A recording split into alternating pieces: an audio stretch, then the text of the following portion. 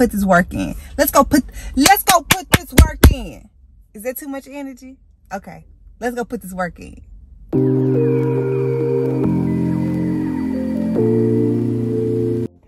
Welcome back to my channel. I'm Asia G. This channel is a hodgepodge of topics focused on fitness, beauty, lifestyle. I wanted to show a week of workouts. I do some form of exercise or body movement daily. This video shows my exercise Monday through Friday. This particular day, I attempted some new things. I'm a newbie in the gym, and sometimes I feel a bit nervous, but I just keep my eyes on what I'm doing. I attempted to barbell row with this 45-pound bar and two 10-pound weights. It clearly was too much. I just unloaded those weights, readjusted myself, and did the exercise that I could.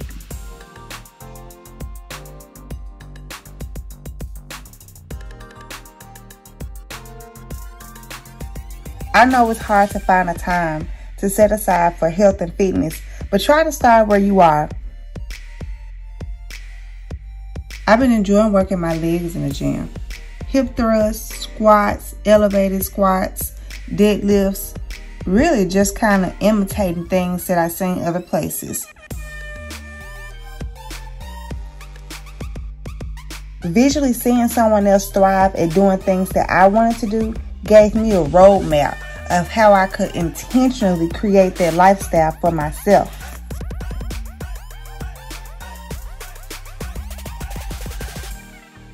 What keeps me consistent is having a variety of workout types, ranging from Pilates to yoga, workout videos, running, HIIT training, and just creating my own workouts.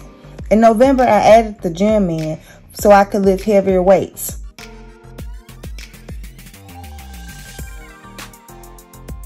Some changes, such as building healthier habits, come in small changes, and hopefully you will see that over time. But first, you just have to be consistent. Having different levels of different types of workouts gives you more options on staying consistent.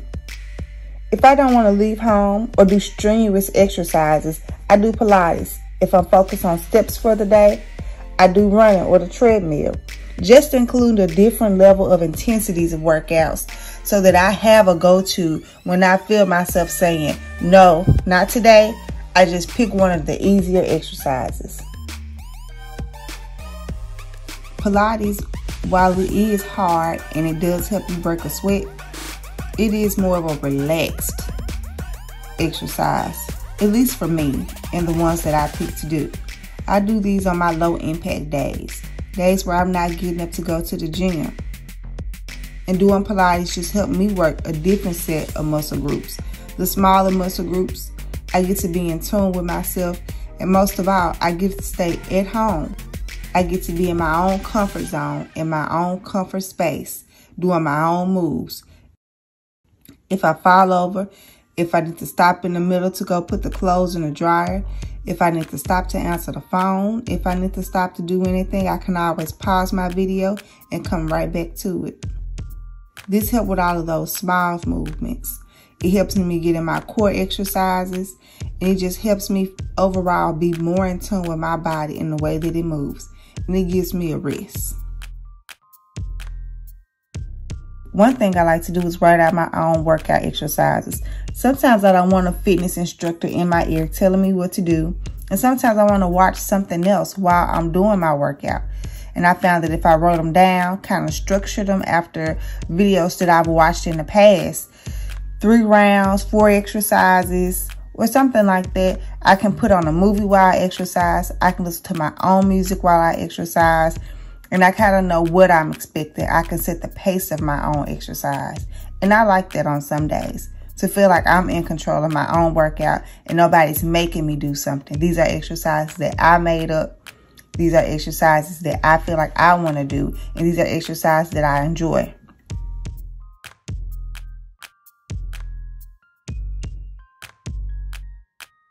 One way to be consistent is home workout, 10 to 15 minutes. So find YouTube channels that have short workouts. Some of the ones that I started with was bad fit. She did a lot of functional exercises, 10, 12, 15-minute videos. Move with Nicole, which was Pilates. She had 20-minute videos. Pop Sugar had 15 to 20-minute videos, 30-minute videos, and just a variety overall. These videos could be fit right in your morning or right before bed.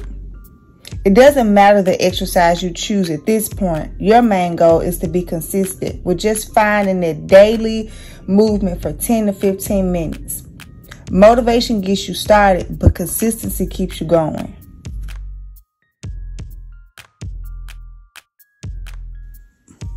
Doing home workouts just gets you started. And by get you started, there could be any length of time. I've been starting on home workouts since 2018. And I just now got another gym membership after years of not having one, just in November of 2021.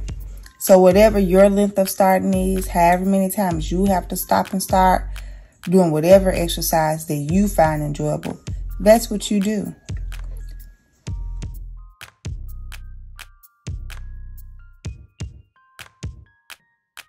Being able to watch myself back on camera helps me build my form. It helps me see what I want to do, and watching those fitness accounts and those vlogs help me add in new workouts. It lets me know that the goals that I'm setting for myself are obtainable. And even when I leave the gym and the next day I'm really sore, I know it's because I put in work. I know it's because I'm a newbie, and I know that one day this will be easier and easier.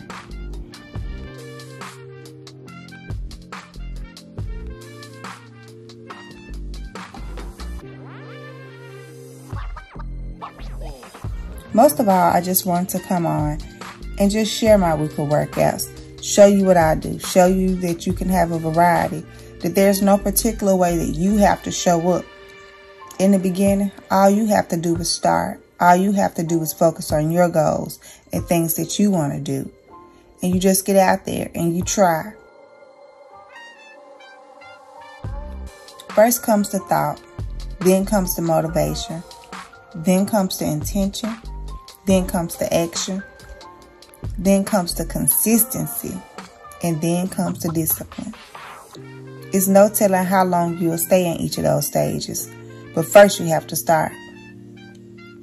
And you can start just like me, out here trying, recalculating what I'm doing, trying again. Just keep showing up. I saw this quote on Instagram. First it's an intention, then it's a behavior, then it's a habit, then it's a practice, then it's second nature, then it's simply who you are. Brandon Bouchard.